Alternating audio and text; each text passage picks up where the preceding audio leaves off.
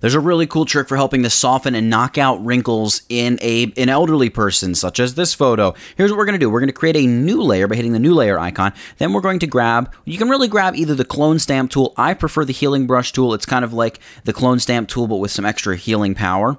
And then what we're going to do is make the brush a bit larger here. And we're going to begin Alt or Option clicking and just selecting areas of kind of cleaner skin and just painting over her wrinkles. We can go over and do a really rough job. You can actually make the brush nice and soft, or you can kind of even keep it hard. We're going to go here and hit this wrinkle here by the edge of her mouth, right? Just go ahead and knock stuff out. Don't worry if it doesn't look crazy realistic now. We're gonna help that in just a second.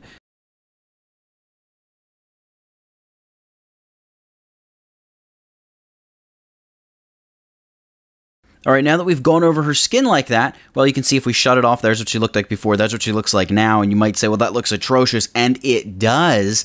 What we do is we blend this to the layer beneath by reducing the opacity a bit, maybe knock it down to about 50%, something like that. And you say, well, hey, it brought all of her wrinkles back, but here's before and here's after. So we're not necessarily looking to get rid of all the wrinkles. That doesn't look realistic at all. We just simply look to lessen the wrinkles, maybe make them not quite so deep. That just took 10 or 15 years off of her age. So you can see there's before, there's after, and that's it.